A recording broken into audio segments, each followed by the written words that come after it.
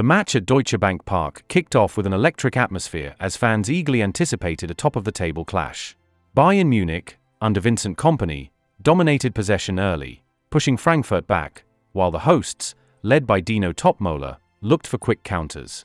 Bayern's pressure paid off in the 14th minute when Minjae Kim fired home after pass from Thomas Müller, giving the visitors a deserved 1-0 lead. Frankfurt struggled to retain possession.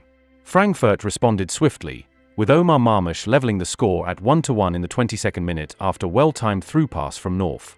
His clinical finish past Neuer reignited the home crowd. Frankfurt's Hugo Ekitiké put the home side ahead in the 35th minute, nutmegging Neuer after blistering counterattack led by Marmoush. Bayern equalized quickly, with Dayot Upamecano converting a close-range finish in the 38th minute. The first half ended 2-2, a thrilling contest so far. Bayern regained the lead in the 53rd minute through Michael Olise, who curled a superb shot into the bottom corner, restoring their one-goal advantage.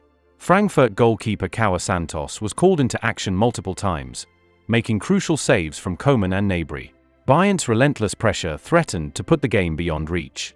In added time, Marmoush struck again, finishing a headed pass from Dayot Upamecano to secure a dramatic 3-3 draw. His late goal earned him a yellow card for overzealous celebrations. Final score: Eintracht Frankfurt 3-3 FC Bayern München.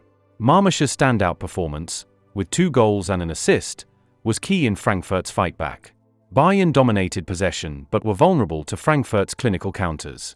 Both sides had their moments, but Frankfurt's resilience earned them a deserved point in an exhilarating contest.